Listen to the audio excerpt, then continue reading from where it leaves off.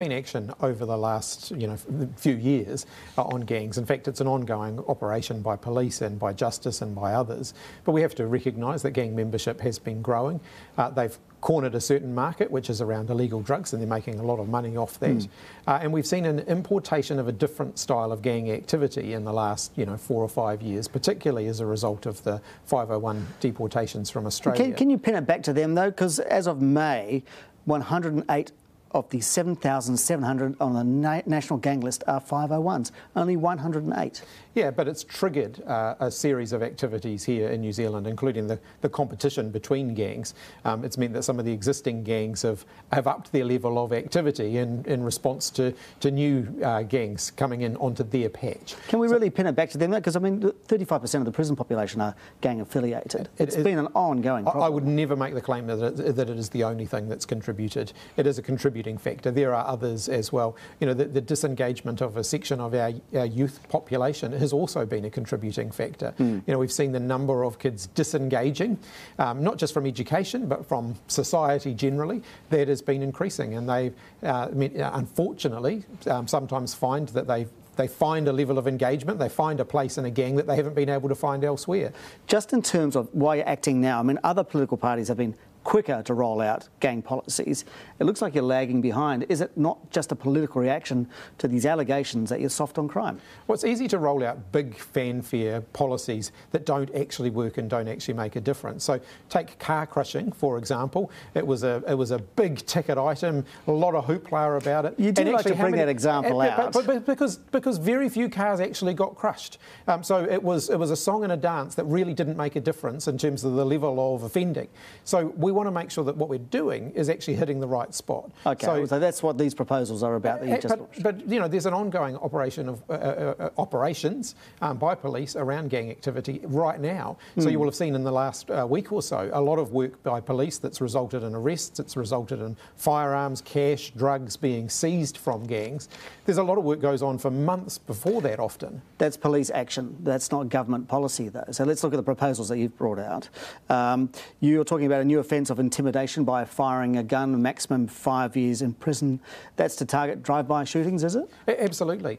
In other instances where gangs are using firearms in public places in order to intimidate, there are other offences that police can use. They don't have the degree of penalty associated with them that the new offence that we're introducing does. Right, so you're upping the penalty. Absolutely. Yeah, but if someone's trespassing on my property, it's not gang-related, and I fire a warning shot to intimidate them off my property, does the same apply to me?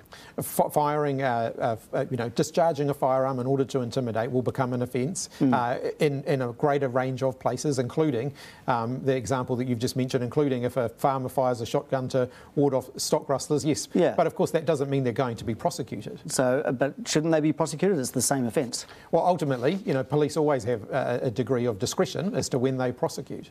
Can we rely on the police discretion? I mean, they're undergoing a sort of program right now about bias, and predecessors in your seat have admitted that there's unconscious bias in the police. And that is a different challenge, but it is a real challenge. It's one that I know the police are working very, very hard on. Yeah, but there could be bias in the application of this new law. Well, I think if we took that to its fullest extent, we wouldn't have a police force at all. We've actually the government sets the law, the police have to enforce that law, and of course they should always be looking to make sure they're doing that in a very fair and equitable way. You're also targeting cash profits.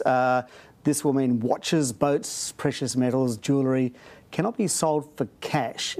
That's for everybody? That's not just for gangs? That's right, but there aren't that many law-abiding people who are showing up to a car dealer and offering a $20,000 suitcase of cash in order to buy a new car. What level does this kick in? What is the value level? The value we determine by the legislation which is being drafted at the moment. The working number at the moment, because it aligns with the anti-money laundering legislation that's already in place, is $10,000. But we'll have an opportunity through the legislative process to test that. So if I want to sell my car and somebody turns up with $10,001, how are you going to police that? Well, that would be a private sale. So what we're talking about here is high-value dealers. So we're talking about car dealers. We're talking about people who trade in jewellery rather than people who are, making a one-off sale on Trade Me. Right. That's not the group that are being targeted here. These are people who are dealers. That's where we're targeting, because we know that's where the money laundering can take place. So I can't pay cash for a car at a dealer? Not if it's over $10,000? That's right. How are you going to police that? Is it up to the dealer to say, where did you get your money from? There's already anti-money laundering legislation in place. This is expanding the range of places where that applies. So there's already quite a lot of work that's been done on that over quite a period of time. Does a car dealer really going to have to go to that level of compliance?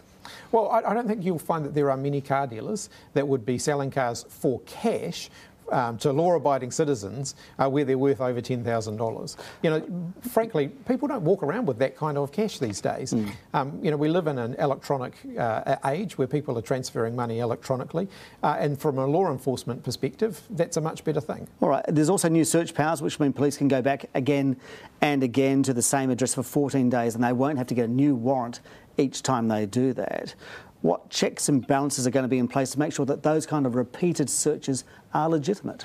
So that is a limited power. It's still a warranted power, so they will still need to go and convince a judicial officer that it's warranted in order to get a warrant. And it will be in a limited range of circumstances. So it would be where there's gang tension that is imminently going to lead to, or could imminently lead to, armed conflict, for example. So they would have to go and demonstrate, look, there's a fight going on between gangs, there's firearms involved. And in those circumstances, they would be able to get a warrant that would give them that power for up to 14 days. And of course, it doesn't have to be for 14 days. It could be for a shorter period, depending on the case that they make. So there's no concern that other premises that gangs have stored stuff at, like their Harleys or their cash or their drugs, and they're going to be searched, and it's been someone else who's not involved with the gang, but they've been told to use it. It could be quite terrifying for a child to have repeated police searches. There will be a clear definition around who a gang member is. So if you're a patched gang member, a gang prospect, etc. What we have to do in the legislative drafting process, and then in the legislative process as it works through Parliament, is make sure that we're drawing the right boundary around that, so that we're not targeting the people who aren't intended to be targeted. Having said that, if you're offering storage to a gang, and gangs are coming and going from your premises in order to store their ill-gotten gains, then you should be subject to that. How can you guarantee that these proposals will only be used for gangs, all of them? Well, the key issue here is around the warranted, in terms of the warranted search power, that is specifically applied to gangs. And obviously they'll have to go and convince a judicial officer that the warrant is justified in those circumstances. And in terms of the other proposals as well. There is a protection there. There's protection there, but for the other ones? But some of those other ones will apply to other circumstances as well. So, for example, the expansion of the range of offences in which police can impound a vehicle for 28 days will be expanded to a wider range of offences, and that won't just apply to gangs. It may also be used in the case of boy races, for example, because they are also causing a lot of public harm in some of their activities. So my message is, if you don't want your vehicle impounded, don't do those illegal activities with it. All of this is really bottom of the cliff stuff. You've talked about recruitment before, but how are you going to stop recruitment to gangs? We've got a whole program of work, and we will have more to say about this in the coming weeks, around youth engagement. So we've already announced a plan to get kids back to school, and we've got a lot of work happening in that space. And the police are actually, partnering with schools and with communities to get kids back to school, and that's already starting to make a difference. Because just on that, the attendance at school in secondary, particularly, only 54% of secondary students regularly attend. And that's your education portfolio there. That's a shocking statistic, isn't it? Yeah, so I think we should be a little sophisticated in how we look at those numbers. So those numbers are based on a 90% rate of attendance, and typically the historical trend for that, the historical number series we look at, is term 2 attendance. Now, there's 10 weeks in term 2. Often Easter, Queen's birthday weekend will apply there as well. If a family takes their child on an overseas holiday during term 2 for 1 week, and then they have a long weekend, so i.e. the kids away from school for more than 6 days, then they will be counted in those statistics. Those are not the group of kids that we should be as worried about. Now, I would say to parents, don't take your kids on holiday during term time. It's not a good thing to do. But I'm not going to lie awake in bed at night worrying about it. What I will worry about, though, is the fact that the number of kids who are chronically absent has increased from about 4% to about 7.5%. Now, that is a really concerning number, because those are the kids who we should be worried about. Those are the kids who are out and about on the streets, who aren't regularly attending school, Yep. and they are getting into trouble. That's the group we've got to fight to target. So you talk about youth engagement and youth activities, I believe, in your press conference. What do you mean by youth engagement and youth activities to target those kids that are not going to school and are susceptible to gang recruitment? Well, we've seen some good programs. We funded through the COVID-19 Relief Fund, the Ministry of Youth Development, to have a thing called the Arkonga Fund, where they funded a number of community-based initiatives that were about getting young people constructively engaged in things. Now, we're having a good look at that and saying, well, what's working? Can we do more in that area? Because the Police Association says that actually prevention starts with keeping kids in school. You agree with that? Absolutely. But sometimes a little bit extra outside of school, whether it's more club sport, that can actually make a difference in making sure kids feel part of a community, and then they will be more inclined to be at school. What about the victims of youth crime? Like your previous Minister, Porter Williams, announced $6 million to help prevent retail crime, but what's happening to that? Because smash and grabs are ongoing. There's about 1,000 businesses have had fog cannons installed. There are quite a few businesses, up to 500, where we'll be working with them to, if you like, harden their premises to make it more difficult for that type of activity to take place. Is that all part of the $6 million? The fog cannons is in addition to the $6 million. But the police have been actively following up those recidivist offenders. So I think over 30 young people, covering about 200 different, series offences, have been arrested and are going through the judicial system as a result of that. It's never going to be possible for police to prevent every youth offence where you've got some kids who are getting into trouble. Police can't be on every street corner to detect that ahead of it. But they are sending a very clear signal with the way they're following up that they will follow up and there will be consequences. You've said that success in this role in terms of gangs will be a reduction in offending.